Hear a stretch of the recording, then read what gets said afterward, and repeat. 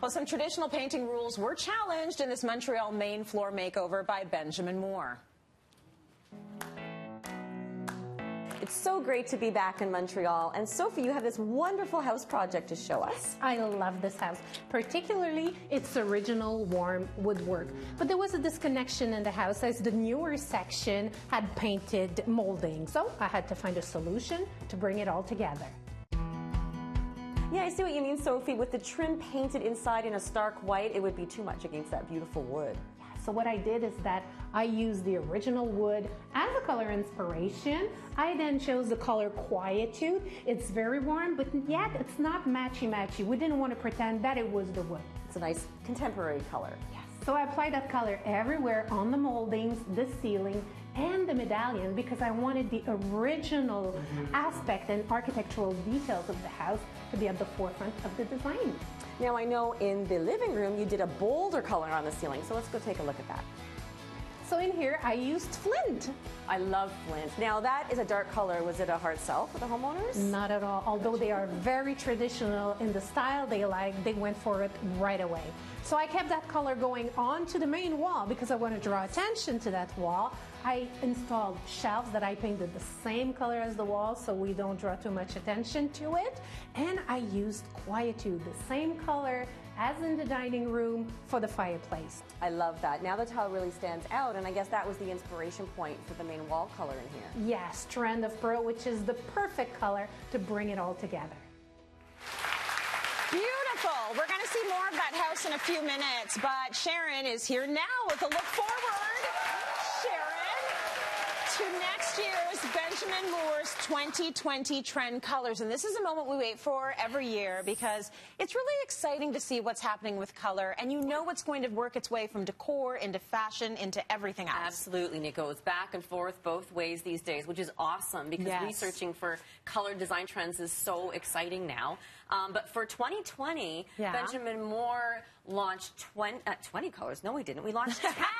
We launched 10 colors that really, we feel that they're going to really set the stage for not just 2020, but for the next decade. So you can sort of see them all behind me. We've got rich, saturated, traditional colors, light and airy. But of course, there's always one color, our color of the year, that really embodies what we feel we're going to be thinking about for home for 2020 and for the rest of the decade. So I had the audience do some guesses. They were throwing out, it's going to be green, it's going to be aqua, what's it going to be? So the 2020 Benjamin Moore color of the year is First Light. First Light! First Light. First Light!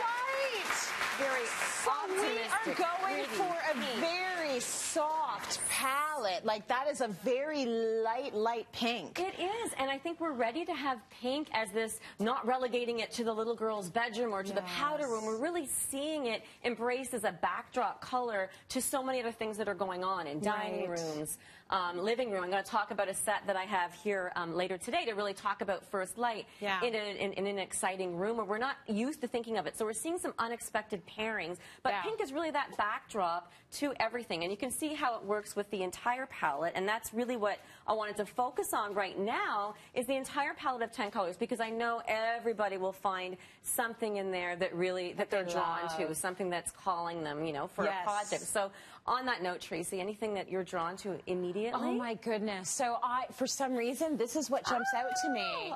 And it's completely off-brand for me. Wow. I would not have guessed that. I know. It's gorgeous. There's something very calming about it, but at the same time, it's vibrant. Yes. So I think that's beautiful. Would I use it? I don't know. Where do I use it, Sharon? That's windmill wings, which beautiful. is very, it kind of glows, doesn't it, for a blue. The thing that I love about the way that we put the palette together this year is also how they kind of work together. So you can take something that might be a little more, you know, exciting, a little more dynamic for you, but you could maybe use this on your ceiling. You could use this you could definitely use this in a bedroom. You could use it as an accent wall with, you know, a darker, more sophisticated denim like the Oxford gray. And then even if you think about these dark, saturated colors, this is blue Danube. I had to research how to say that properly. Danube. Yes.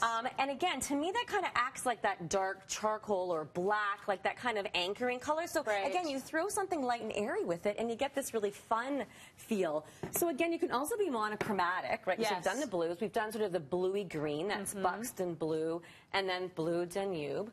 The greens again, so you can kind of play with that monochromatic feel or mix and match. You've got something that's a little more light and minty, sort of nature-inspired, and then a bit more grounding and traditional. Yeah.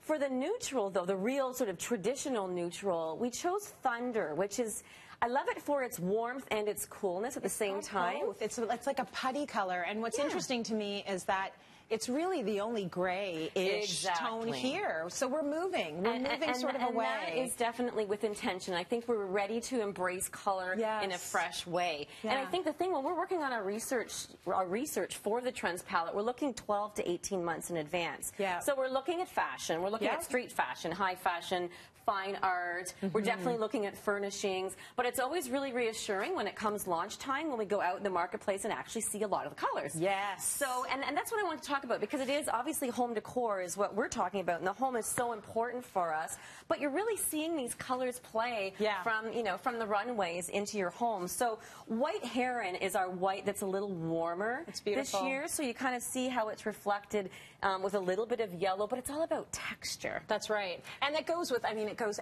with anything on the wall, and that's sort of what you have to think about. They all play well together. Play well together. When you look at the whole spectrum of them lying out here, you can see how you could have them all in one space, in one house, or maybe even in an outfit. So First Light, again, all about texture, but you're seeing it in glassware, so it's more sort of luminescent. The golden straw is something we've been seeing in fashion for a while, but more ochre. So it's exciting to see it a little bit more soft. Yeah, going from the deep and then going to the sort of grade muted. Thunder again. So it's warming gray. So we're seeing gray warm, and then crystalline, this really pretty effervescent sort of jade tone that's silvery. So still works with those grays. And then again working all the way through the greens, and you can sort of see how you go up to the Cushing green in fashion items. So who was it that said green? And I think they said green because it's having a moment in fashion, but green is going to stay hot. Lots of green. It's going to be a lot of green. Yeah. We need green to bring us into the next decade, I think. It's very, you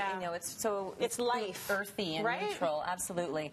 And then the blues from the Oxford gray to that beautiful windmill wing that you like, Tracy. And I think that is like one of those colors that really pops out on the palette as something new and exciting. And again, the green blues we can't get enough of. So from Buxton Blue, Blue Danube, and I got that gorgeous throw from Home Society. I just, honestly, everybody just wants to lay down on it. But again, I think that's really what we're thinking about for home, definitely for 2020 and beyond, is comfort, security, warmth, and all of these colors are going to bring that to your space. See, comfort, security, warmth. We're going to talk a little bit more about the psychology of the color of the year a bit later, because that's what I'm so interested in. You can try out the 2020 trend colors or really any Benjamin Moore color, because Sharon has brought gift certificates for 1 gallon of paint.